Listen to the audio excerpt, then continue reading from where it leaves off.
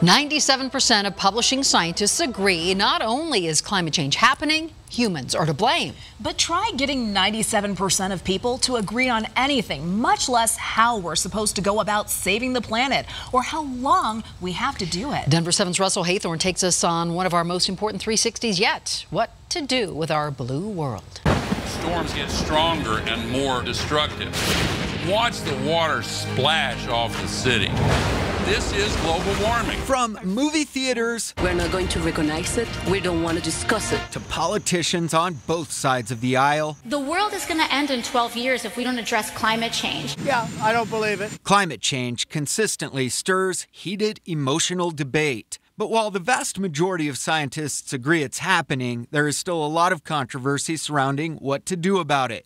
And it's that issue we're taking 360. Starting with Scott Denning at Colorado State University, one of the leading atmospheric scientists in the world. The rate of heat loss from the Earth has been slowed down by the extra CO2.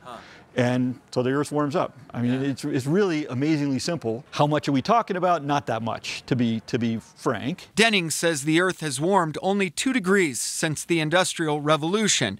But the problem is the skyrocketing number of countries moving toward industrialization, where populations are already in the billions and economies are starting to boom. We expect the number of people like us, the rich people, the people that burn a lot of coal, to quadruple. China and then India and then Africa. And if they all start burning even half the coal, oil, and gas that we're burning, holy mackerel, that's a lot of CO2. And that brings us to Greg Brophy, a Colorado farmer, former Republican senator, and leading conservative voice on global warming. You'd be foolish to not think that human beings could have at least some impact on the climate, as many of us as there are. The question for Brophy is, how do you stop it? Or at the very least, how do you slow down global warming? He sees the Green New Deal and the idea of eliminating all carbon emissions as a pipe dream. And you want me to take you seriously?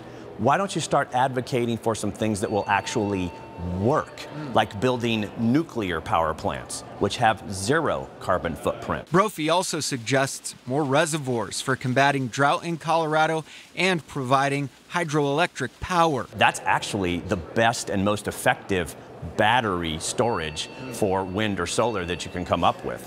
What's the best way to mitigate against a drought? More reservoirs. There are other scientists out there as well. Katherine Hayhoe is not only the director of the Climate Center at Texas Tech, she's also an evangelist who brings climate change and faith together. And in the atmosphere, we already have this amazing natural blanket that God has designed for our planet that keeps us almost 60 degrees warmer than we would be otherwise. We're overheating. That's what we're doing to our planet. Denning says the solution is simple. Somehow the world has to make room for raising the standard of living of billions and billions of people who are currently dirt poor without setting stuff on fire. It just takes the political will to do it. We didn't go broke putting in indoor plumbing. We didn't go broke with interstate highways or the internet or cell phones or PCs, and we're not going to go broke with this. It's totally doable. Russell Haythorne, Denver 7.